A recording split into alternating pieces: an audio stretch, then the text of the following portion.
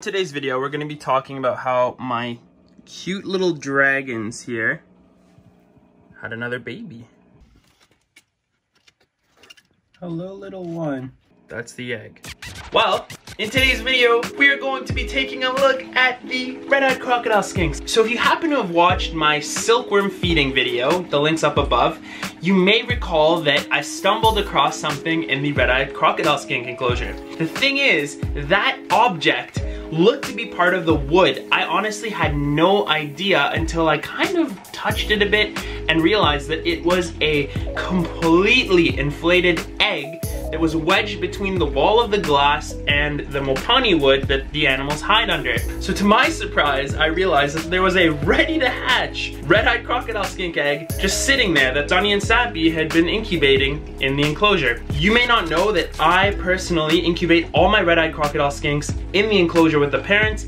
They're fantastic at doing it. I've never had a single issue with them incubating their eggs. These animals are actually known to move the egg to different locations in the enclosure based on the temperature or humidity requirements for the egg. So they're really good parents. The babies, I've had multiple living with the parents, no issues, no aggression. It's just a nice little family in there. So right now we actually have two babies, well, one juvenile and the new baby. We'll have a quick look and see how they're doing, and then, you know, we'll do a bit of an update, feed Sunny and Sappy, let you guys see them because it's been a while. So hope you guys are gonna enjoy that. Stick around. Also, I gotta say it, if you guys are new here, definitely consider subscribing down below and dinging the notification bell if you enjoy videos pertaining to the topic of keeping specialty pets such as reptiles, amphibians, and different kinds of cool invertebrates such as Sky Puppy. Because, you know, you guys clearly love Sky Puppy. Don't forget to check out my other social media accounts down below. I also have a Patreon if you'd like to support this channel further, and some cool merch that you can check out as well. Sweet. So I came in the other night and this empty spot had an egg there. And, well, this is the egg. And I gotta say, it was enormous. The size of it in comparison to Sappy, I was like, what? This is over half your size. I've never actually seen one of the eggs, you know, like incubating close to full term incubation before hatching. So I was so shocked, and the texture of it really just made it seem like it was part of this wood, if you can see what I'm saying. And it was kind of dirty in that back corner. So, yeah, here's the egg, and the baby hatched last Sunday night, just a few days after discovering it. And yeah, they're just doing so well. They're so cute. They were tucked away here with Sunny, who's just resting. He looks so upset. What's wrong, dude? And Sappy's like, okay, well, this is all fun. You always do this, you film us, but are you gonna feed me now?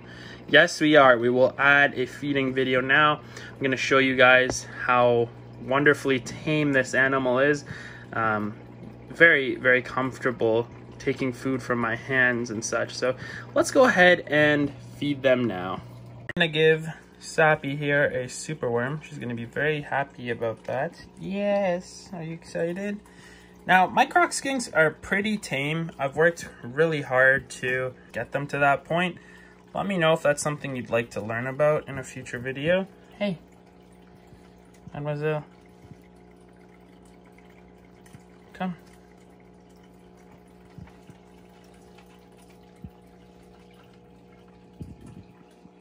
There you go. But they always run away. Once they have their food, they need to feel like they need it safely. Maybe they're worried about competition or something. They'll usually hide it after. Let's see if Sunny will come out for that. Good boy. That was a pretty cool shot. Good job, buddy. And there's Sunny finishing up his, and you can see they actually have some good teeth. Good boy. Some good crunching.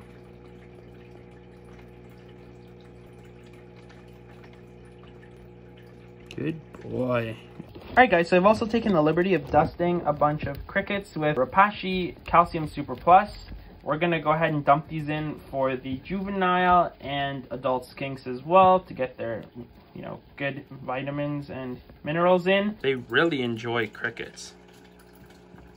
So I don't know where or why that's the case for a lot of people, but Sunny and Sappy, yep. are always happy to take a cricket. Good girl.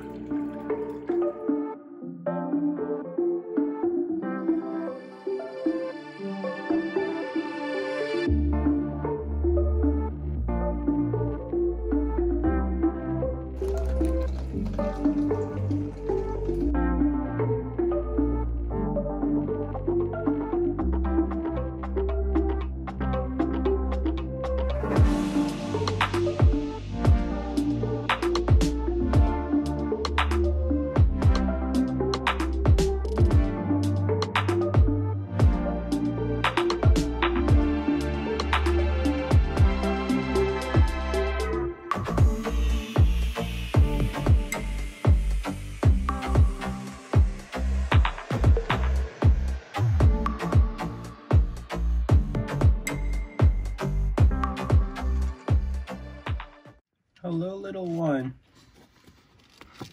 Here's the baby, just at the water's edge. Now they've run into the water to hide.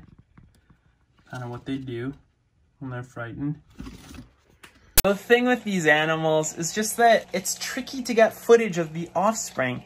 As soon as I go in there and I want to start filming them, they bolt into the water, hide under the wood, and it makes it really tricky and challenging to be able to get good footage of them for you guys to see. I hope you can appreciate the few little shots we did get of those young guys. The enclosure is doing pretty well. Sorry about the reflection. You can see the filter back here, water feature, lots of roots down here to remove all the nutrients, some java moss, and they go in this water and bathe every day. The juvenile is somewhere in here. He usually hides back in that wood. You can see here, there's some wood. He's usually hiding behind it or on it. He also loves to rest on top of the filter, which is pretty wholesome. Actually, quite a few of them do. I'll find some footage of that. Sonny is just over here, enjoying being on top of the filter, which is making a lot of noise. We're gonna need to get in here, so thank you, Sonny. I gotta check out, oh, look at all those springtails, nice. Gotta check things out in here. But yeah, they're doing really great. And hi, Sappy. This is their little hideout where they're mostly sleeping. Oh, look at all the springtails, keeping things clean. Now, I know I've been saying this for months that, oh yeah, I'd like to do an upgrade, blah, blah, blah. I actually do, I swear.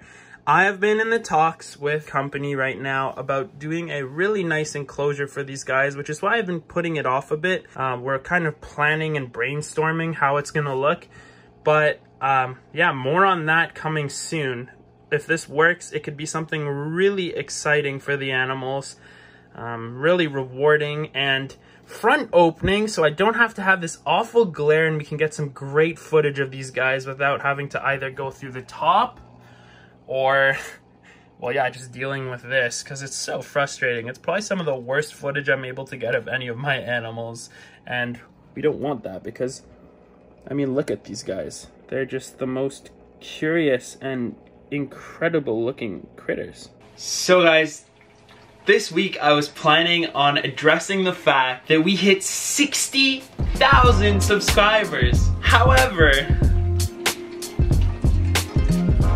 guys, we're blowing up and this is really exciting, and I'm so eternally grateful for everyone's support and viewership. You guys are the best. Thank you from the bottom of my heart. I put so much work into this content and it's such a blessing to be able to share my experience keeping these specialty pets and plants with you all, learning from each other and building this little community. It's really, really just such an honor, and I want to thank you guys. Every YouTuber kind of dreams of attaining the 100K, so thank you so much, because we're making big strides towards attaining that goal, and none of it would be possible without each and every single one of you.